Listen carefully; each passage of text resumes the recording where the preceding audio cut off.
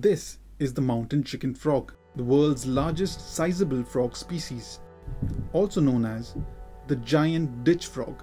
Native to the Caribbean islands, it is a staple in Dominica's national cuisine. This species has virtually vanished from the island of Dominica. As per the latest scientific survey, the species, once with a thriving population numbering in hundreds of thousands, has dwindled to an alarming 21 frogs.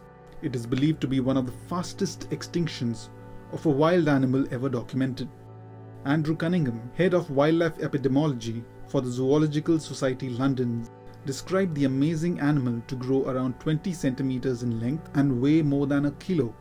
He further added that both males and females play important roles in raising their young ones, and it was one of Dominica's top predators that ate insects, small mammals, snakes, and other frogs.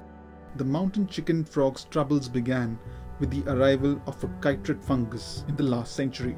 This fungus invades amphibians through their skin, a vital part of their respiration and hydration, making it difficult for them to breathe.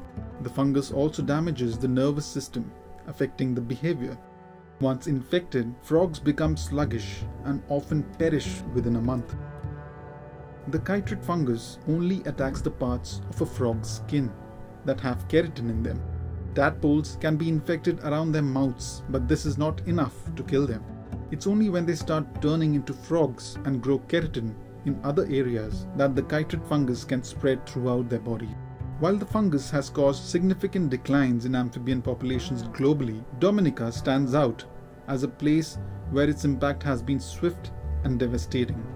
Within just 18 months of its first appearance in 2002, this fungal invader wiped out 80% of the mountain chicken frog population on the island. This species is facing imminent extinction in the wild, yet it was in a healthy state only a couple of decades ago. Its fate sends us a very clear warning about the dangers faced by wildlife on Earth.